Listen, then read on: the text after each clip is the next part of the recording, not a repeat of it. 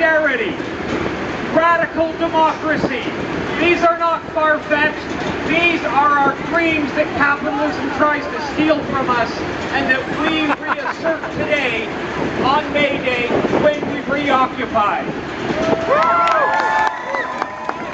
Blackjack! Blackjack! Another world is possible! Yeah! And we will build it! We will build it! Happy May Day! Happy May Day!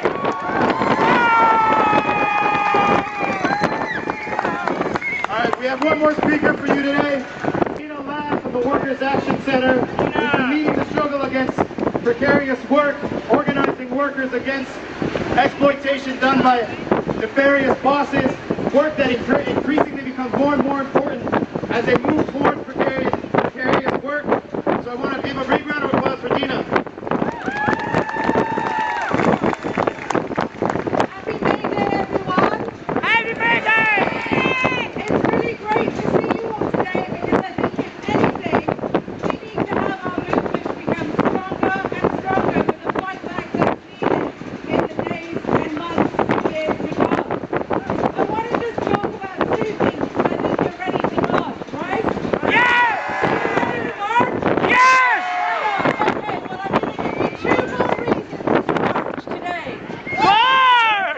The first reason, last week, Jason Kenney legalized paying migrant workers 15% less than Canadian workers. We now have institutionalized fundamental denial of human rights for migrant workers. This is a travesty. We need you to stand together with migrant workers' organizations in this country. We have a big fight ahead of us. Living caregivers are forced to live with their employers.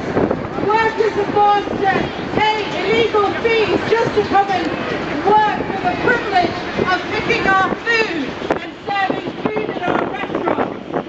We need to make sure that workers are not treated like second-class citizens in this country. So today, I want you to think about the workers who are going to be coming into Canada to pick fruit, to pick our vegetables, who are looking after our children, taking care of our elderly, and who are working in our factories and restaurants right now, and don't get paid decent money, don't get paid any benefits, are forced to work long hours. That's what this day is all about. It's about making sure that that doesn't happen.